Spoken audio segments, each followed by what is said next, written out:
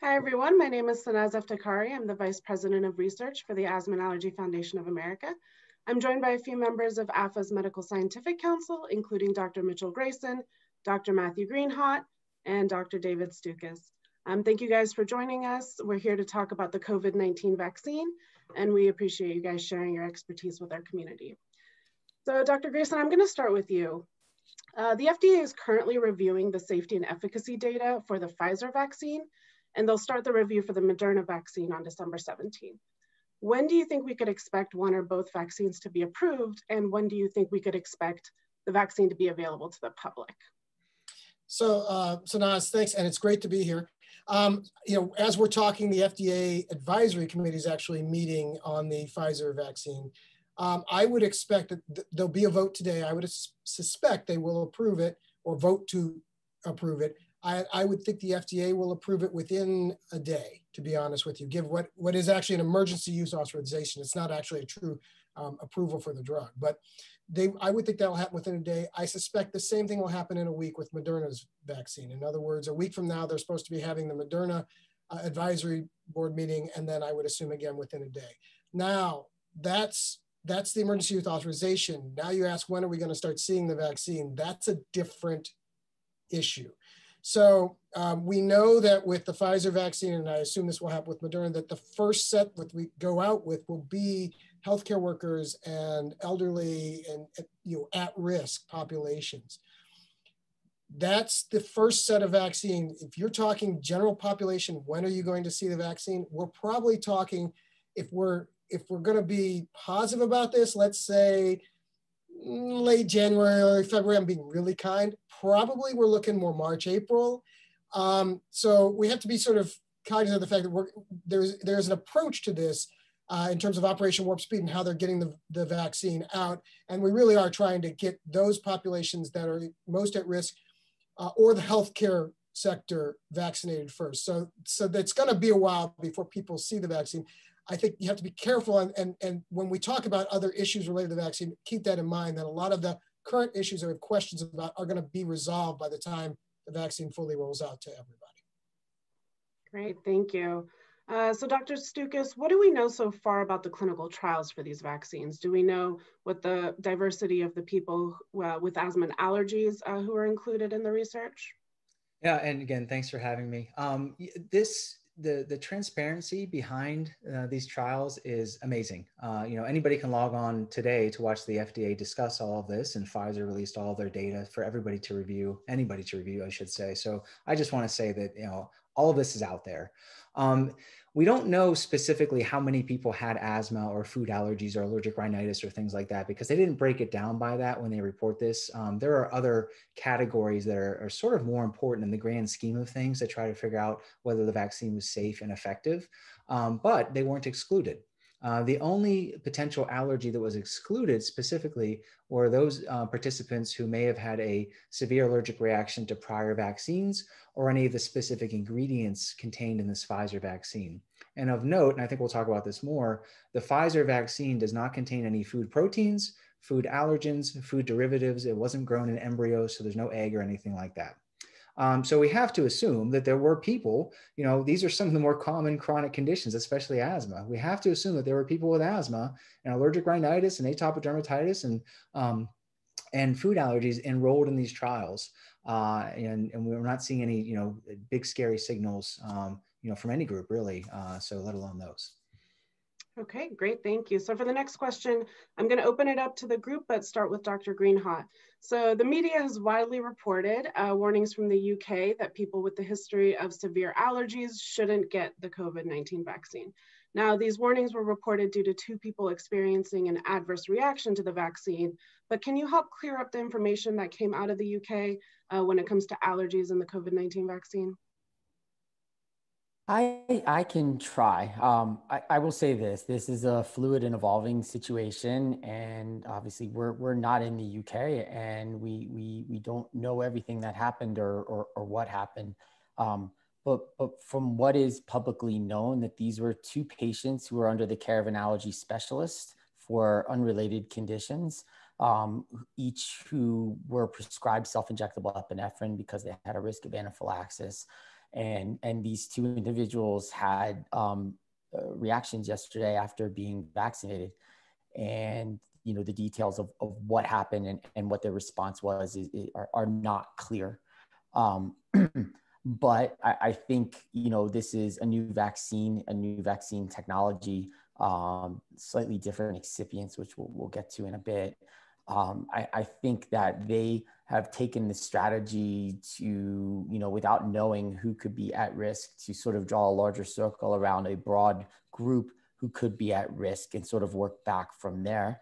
You know, the issue isn't as much sort of, I mean, vaccine reactions happen all the time. If you look at the Pfizer data and the Moderna data, both the placebo and the active arm had a rate of anaphylaxis. Now, it wasn't very high. And certainly, you know, what has me scratching my head is we didn't really hear about any of this in the trial data, but you know, now we're in the general population, and this is what happens when you move from a trial to real life, and sometimes surprise.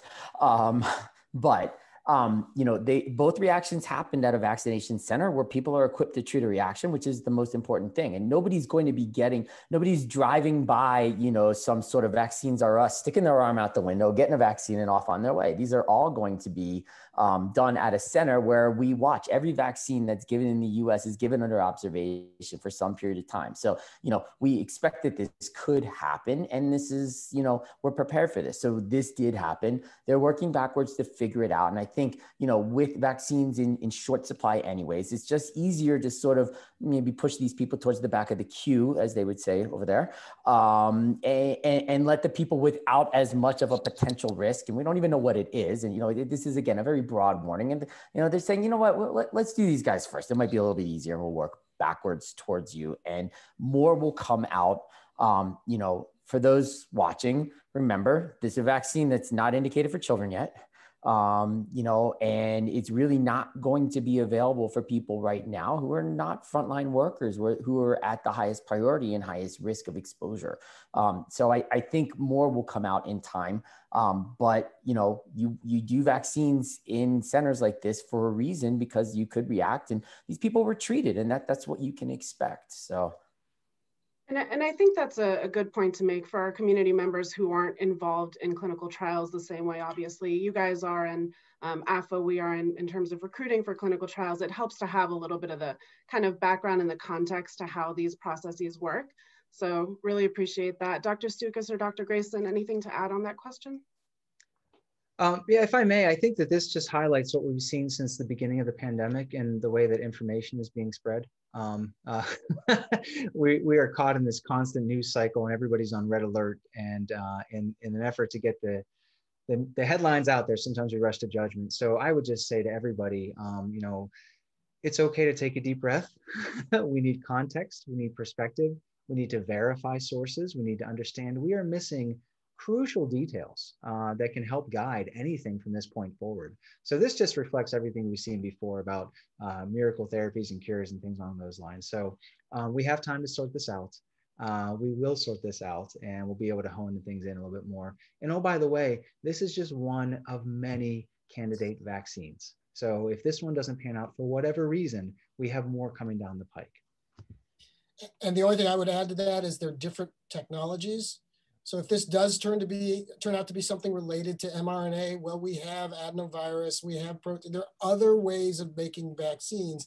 They're coming. They're just not the first ones that are out there. So, and the other thing I would also like triple down on with what Dave said is, unfortunately, 24-hour news cycles are not helpful here. There's just too much information coming out that is really preliminary, and I really would stress to people, just take a deep breath and relax.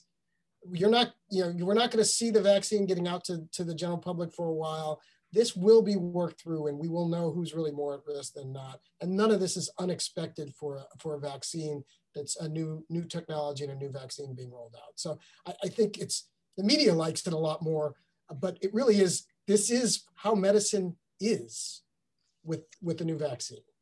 Always can count on you guys to be the voice of common reason. So thank you for that. Dr. Greenhawt, gonna kick it back over to you. Can you talk a little bit about the vaccine ingredients and allergic reactions? We know that there was a lot of misinformation years ago, or it was thought differently years ago about people with egg allergy not having to get the flu vaccine, but evidence has proved that the flu vaccine is safe and that there's no longer a reason to skip the flu shot. So do you think there's anything right now, knowing that it's an evolving situation, but anything you want to say right now about what people with food allergies should know about the vaccine ingredients, or specifically about the COVID-19 vaccine? Sure. I can say with high confidence that this is going to end up being a situation where this isn't about a food allergy or a food excipient. There are no food excipients in this. Even the vaccines that have had food excipients in them, the story hasn't always been what we've thought. And I think we've learned a lot in the past 10 years on the influenza vaccine situation alone. So this vaccine, it's a nanotechnology vaccine. So these are emulsions. They're generally lipid emulsions. So there's a lot of fat. Think about your salad dressing layers sort of separating it. That's probably not a bad example. I'm not saying this is salad dressing, but it's fatty. And the main ingredient that I think people are suspicious of is something called polyethylene glycol, or PEG. This is something we eat this. This is in a decent amount of foods, and orally this doesn't really cause problems. But injecting, it was the one thing that sort of came up and people zeroed in on that. Now we have absolutely no causative data. We have absolutely nothing that says this did or didn't cause it. This is just something like, it's a suspicion, and it's being looked at, and this is out in the public domain. So I'm not divulging anything confidential here, but so people are looking into that, and like anything, you'll find a case report of almost anything on this planet causing an allergy in somebody, and that doesn't mean that it's common or that it happens. But I don't see this as a risk for somebody with food allergy. This could be a general risk for reasons that we don't know, and again, that will emerge. But there's no egg, there's no peanut, there's no name your vaccine excipient du jour that somebody has told you're convinced is the reason why the spike in food allergies is happening, or why Michigan ducked out of the game this weekend. I don't know. I'm sitting with two friends from Ohio State, and I was former faculty in Michigan. I was waiting for this to happen anyways. But so there are lots of reasons why people can have a reaction to a vaccine. Some of it can be non-allergic, and that's the thing. Just because you had an adverse reaction, that's the larger umbrella. An allergy is a specific type of an adverse reaction. It happens through a very specific pathway. To us, that means everything. That's why we test for some things and we say we can't test for other things, because there are no tests. That pathway doesn't have a test. So that would be the first part, figuring out what type of an adverse reaction it is, and then zeroing in, okay, is this something that has a specific fit? Like, is there an IgE antibody that, susceptible people have? Or is this something more diffuse? Like if you get, contrast media or vancomycin, where it's pushed too fast, it just makes your mast cells kind of twitch a little. And that happens too. And that would mean that can happen to anybody. It's not an allergy risk. And again, we will learn more over the next couple of days. Although I would say the vast majority of people, if you're not a healthcare worker, this is not going to apply to you right now. And again, there's not enough vaccine for everybody who wants to get it on day one to get it anyway.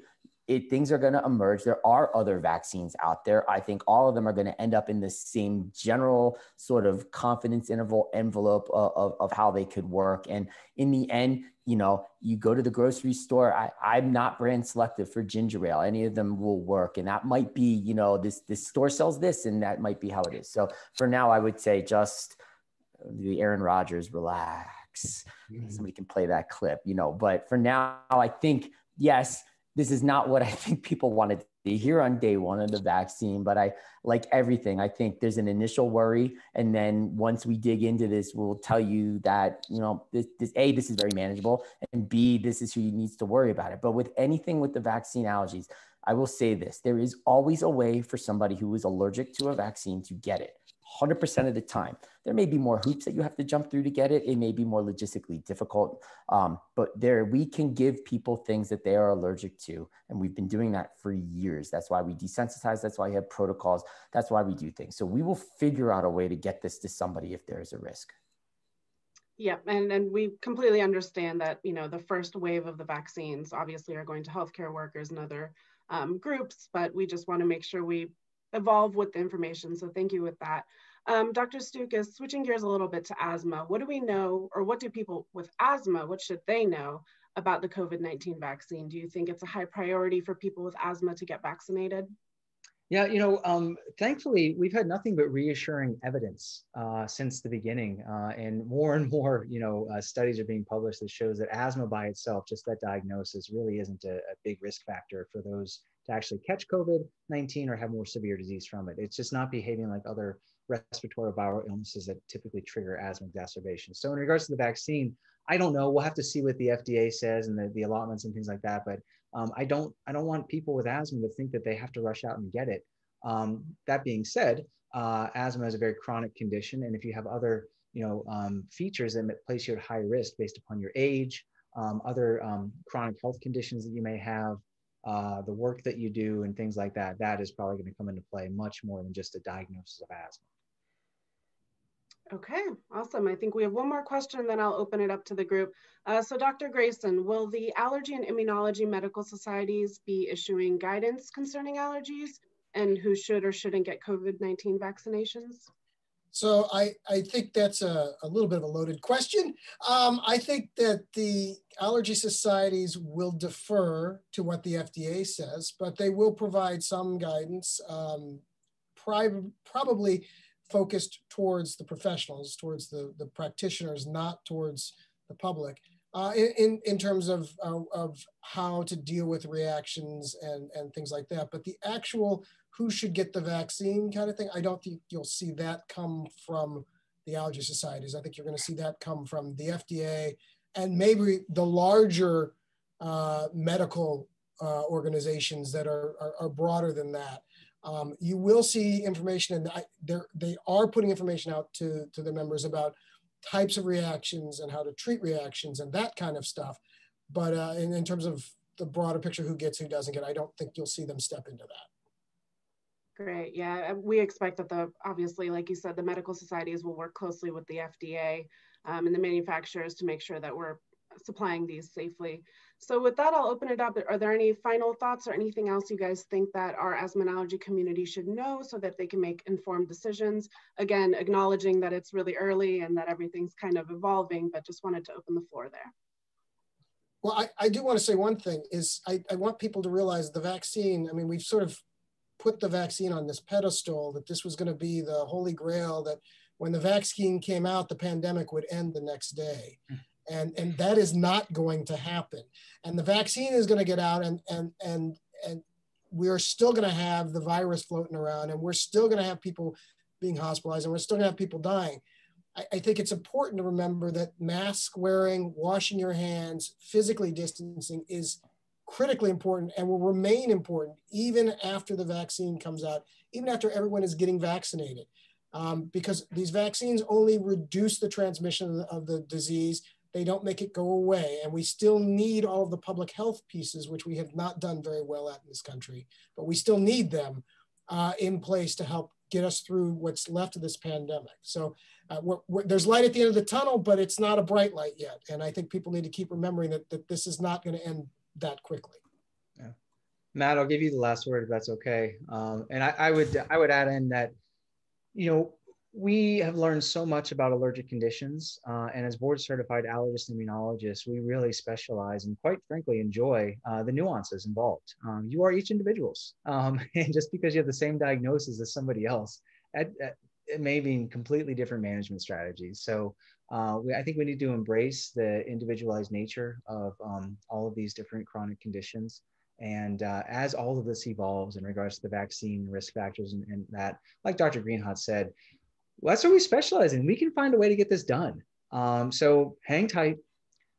Things will change. I promise you. Things will change. So just stay tuned. And then as always, talk to your personal allergist, your personal doctor, if you have specific medical questions pertaining to your care. And be careful what you read online. So this is where I give them your cell phone number, right? So they can call you with questions. They already have it. They know how to find me. Yeah, I echo everything both Dr. Stukus and Dr. Grayson said. I mean, I think, look, there are definitely going to be limitations of vaccines, just like everything. Nothing works 100%. Nothing's probably going to work 95% of the time in all populations. You know, if we get to 60% of the time it works all the time, that would be fantastic too. But you know, so keep wearing your mask, keep distancing, realize that this vaccine is designed to stop infection from getting into your body and will do nothing to prevent it from being transmitted elsewhere. You know, options are good. And that, yes, our job is to figure out a way to get something into you safely that your body may not tolerate. And we're very good at treating reactions or hedging the risk or whatnot. And, you know, we'll get to work on that if this proves what needs to be done. We've done it before. There's no reason to deny somebody a vaccine that they want because of an allergic condition. We can do better for our patients than that. And I think that that's the important thing. That was a strategy that we took a long time ago. We used to contraindicate, and, you know, we can just evolve around that. And I think we have. The lessons taught with the flu vaccine in the last pandemic and everything like that, I mean, it's gone very, very quickly. You know, we're taking different attitudes about ways to challenge and to figure things out. And you know, we will make it work for you. But, you know, I think it's very important that everybody who can, and even some of you who don't want to, gets this vaccine, because that's how you get herd immunity. This is now we can talk about herd immunity. You give somebody the vaccine, you put the immunity into them, and then the community is protected. And, you know, everybody needs to get it, because there will be some people who can't or won't or don't. Well, with that, thank you guys so much, Dr. Grayson, Dr. Stukus, Dr. Greenhawt, for helping us detangle the information we have so far. We know there's a lot more information coming, so we'll reach out to you guys for more information, and we'll continue to keep our community updated. So thank you guys.